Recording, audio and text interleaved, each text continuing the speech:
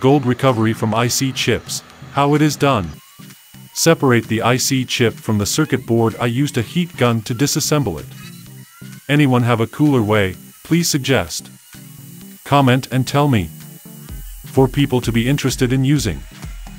In this video, we'll be discussing how to recover gold from IC chips. This process is used to remove gold from electronic circuit boards, and it's a very effective way to get the gold out. Separate the circuit board that is attached to the IC chip. This video is a helpful guide for anyone who wants to recover gold from IC chips. It'll explain the process in detail and provide you with helpful tips on how to carry out the recovery process. So if you're looking for a way to remove gold from electronic circuit boards, be sure to watch this video. We will get two parts of raw materials, a green circuit board that is separated from the IC chip, and the black compound part of the IC chip. Inside there are many small gold wires. We will use this piece to extract gold. The procedure is not complicated. Bring the parts to boil with 98% sulfuric acid, temperature 90 degrees Celsius. The process of recovering gold from IC chips can be complex and requires specialized equipment and knowledge.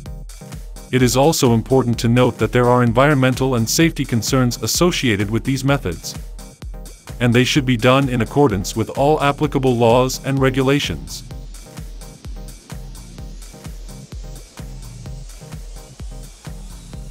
The black compound is completely dissolved by sulfuric acid, leaving a die chip with large amounts of gold wire attached and possibly fiber strands.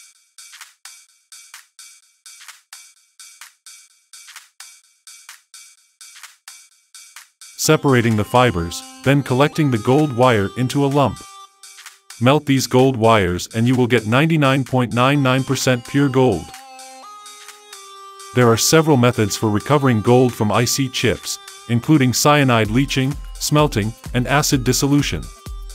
Cyanide leaching is a process in which the IC chips are crushed and then treated with a dilute cyanide solution, which dissolves the gold.